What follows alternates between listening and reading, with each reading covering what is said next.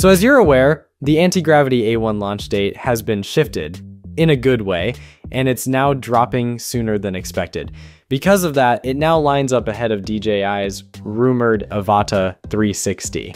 If things stay on track, the A1 could actually become the first true consumer 360 drone to hit the market.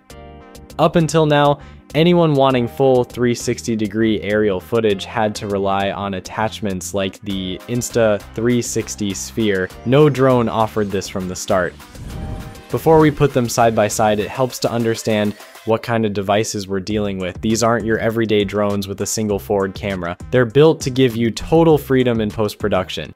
Both record the entire environment around them, and once the footage is captured, you can frame the shot however you want, rotate the angle, change the viewpoint, zoom in on tiny details, or build a completely new scene out of the same clip. The real power of 360 footage is that the creative decisions happen after the flight, not during it. They don't approach this in the same way though. Yes, they're both 360 drones, but the Avata 360 adds an FPV mode on top, which opens up a different style of flying and filming. That doesn't make one better, just different. And remember, the A1 is still a prototype, while the Avata 360 is based on leaks, so nothing here is fully locked in. Let's start with weight. The Antigravity A1 is confirmed to be under 250 grams, and the Avata 360 is expected to slide in under the same limit, meaning no FAA registration in most regions. Now, how each one shoots 360 degree. The A1 uses dual 1/1.28-inch fisheye sensors, top and bottom, constantly capturing the full sphere. Insta360's digital stitching handles the invisible drone effect, shooting at up to 8K 30 frames per second.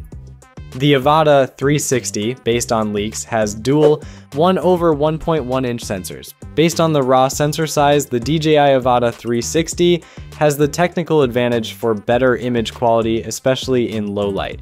But there's another advantage: it can switch modes. You get regular forward-facing FPV footage in 4K at 120 frames per second, and you can switch to a full 360-degree view at 8K 50 frames per second. If the leaks pan out, it's giving you two filming styles in one drone, though we still don't know exactly how the switching works. Battery and flight time? The A1 is rumored to get around 29 minutes in ideal situations, which is strong for a sub 250 grams 360 drone. The Avata 360's leaked 38.67 watt-hour battery suggests roughly 25 minutes of flight time. Controllers are where the two brands take very different routes. Insta360 is pairing the A1 with its motion grip controller and vision goggles. Basically a point-and-go flying style that feels simple and intuitive.